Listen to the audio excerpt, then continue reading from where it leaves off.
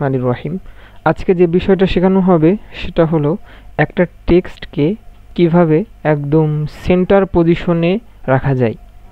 দেখেন এটার মতো, দেখেন রেসপন্সিভ হওয়ার পরেও দেখেন সেখানে কোনো সমস্যা হবে না। রেসপন্সিভ একদম যত ছোট ডিভাইসেই আপনি এটাকে করেন সেটা সেন্টারেই থাকবে এই টেক্সটটা। আসুন আমরা কোডিং শুরু করি। আমি দুটা ফাইল নিয়েছি, একটা হলো index.html, একটা হলো star.css।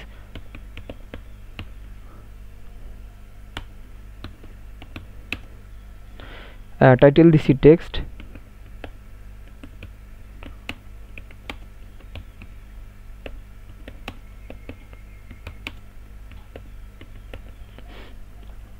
Text horizontal and vertical align middle. ঠিক আছে, আমরা এখানে h1 ট্যাগের ভিতর লিখলাম টেক্সট সেন্টার। এরপরে আমরা বডিতে কিছু ডিজাইন করি যাতে বডির মাপে কোনো সমস্যা না হয়। অনেক সময় বডিতে অনেক ধরনের ডিফল্টভাবেই কিছু মার্জিন প্যাডিং নিয়ে ফেলে, এই জন্য আমরা এগুলো ডিক্লেয়ার করে দিব যে মার্জিন 0, প্যাডিং 0।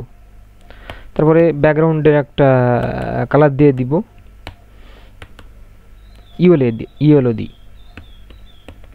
ইয়েলো। এরপরে আমরা কিন্তু একটা কাজ এখনও করি নাই, সেটা হলো লিঙ্ক। সিএসএসটাকে আমরা লিঙ্ক করে দিব star.css-কে। এখন আমরা যদি ওপেন করি তাহলে আমাদের পেজটা আসবে এরকমের। দেখেন এখানে টেক্সটটা আসছে কিন্তু এর উপরে একটু জায়গা নিয়ে নিছে। এটার সমস্যা হলো h1 ডিফল্টভাবেই কিছু প্যাডিং মার্জিন নিয়ে ফেলে, এই জন্য আমরা h1-কে ডিজাইন করব।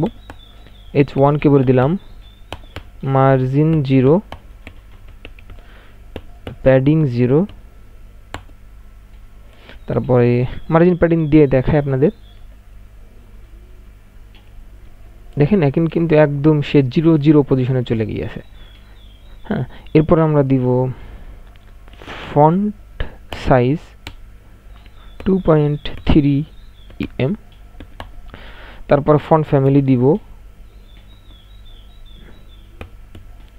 ফন্ট ফ্যামিলি এরিয়াল দিয়ে দিব। এবার দেখা যাক, এই যে এরকম একটা স্টাইল আসছে, একটু ফন্টটা মানে সাইজটা বাড়ছে। এরপরে আমরা দিব, দেখেন এটার মতো আমরা ডিজাইন করতে যাচ্ছি তো যেটার মতো, তাই এবার কি দিব, আপার কেস দিব। তাহলে দিতে হবে টেক্সট ট্রান্সফর্ম আপার কেস দেওয়ার পর আমরা দেখবো সেটা আপার কেচে হয়ে গিয়েছে। এরপরে আমরা তাকে সেন্টার পজিশনে নেওয়ার কাজ করব। তাহলে কি করতে হবে, পজিশন অ্যাবসলিউট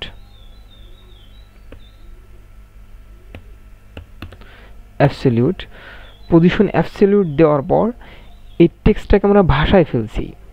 হ্যাঁ, মানে দেখলে বুঝবেন, টপ থেকে আমরা বলে দেবো 50%। আমরা মাঝখানে নিব তো তাহলে 50% দিতে হবে।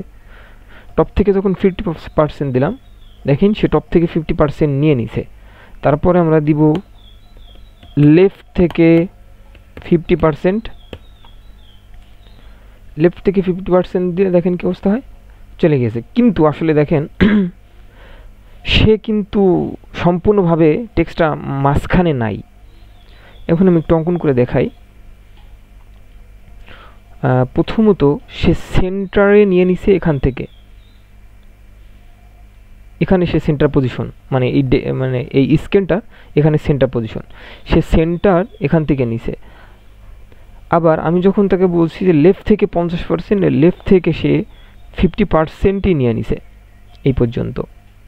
হ্যাঁ, আবার যখন আমরা টপ থেকে 50% নেওয়ার কথা বলছি, কিন্তু টপ থেকে 50% নিয়ে নিছে। আলটিমেটলি সে এই পজিশনকে টার্গেট রেখে সে সেন্টার করেছে, তাই না? এখন এরও তো এই টেক্সটারও তো একটা হাইট উইড আছে, তাই না? এই হাইট উইডকে আমরা যদি 50% এই পাশে মানে লেফটে যদি 50% মাইনাস করে দিতে পারি এবং টপে যদি এর হাইট অনুযায়ী যদি 50% মাইনাস করে দিতে পারি, আলটিমেটলি আমাদের টেক্সট সেন্টারে চলে আসবে, তাই না? এখন আমরা তাহলে সেই কাজটা করি, ক্লিয়ার অল দিয়ে দিই। এই কাজটা করার জন্য আপনাকে করতে হবে ট্রান্সফর্ম ট্রান্সলেট করতে হবে, NSLAT ট্রান্সলেট করার মাধ্যমে তার হাইড্রোডে আমরা ধরে ফেললাম। এখন এক্স অক্ষ বরাবর আমরা -50% করতে চাচ্ছি, তাই না? তাহলে সেটা দিয়ে দিতে হবে। দেওয়ার কারণে দেখেন এবার কিন্তু সে রাইট এবং লেফটে সে কিন্তু সেন্টার পজিশনে আছে, কিন্তু আমাদের চোখের আন্দাজে না বুঝতে পারলেও সে কিন্তু টপ এবং বটমের মানে 50%-এ নাই। এখন দেখেন সেটা করতে হলে কি করতে হবে, তাহলে ওয়াই অক্ষ বরাবর দিতে হবে ট্রান্সলেট ওয়াই অক্ষ বরাবর -50% দিয়ে দিলে সে কিন্তু আলটিমেটলি একদম সেন্টার পজিশনে চলে আসবে। এখন আপনার যত ধরনের স্কেল আসে সব ধরনের স্কেল দিয়ে যদি মেপে দেখেন আলটিমেটলি সে একদম সেন্টার পজিশনে আসে। আমরা যখন রেসপন্সিভ যত ছোট ডিভাইসে এসে যাক সে কিন্তু একদম সেন্টার পজিশনে থাকবে। এই দেখেন সেন্টার পজিশনে আছে, ঠিক আছে? এভাবে করতে হয়।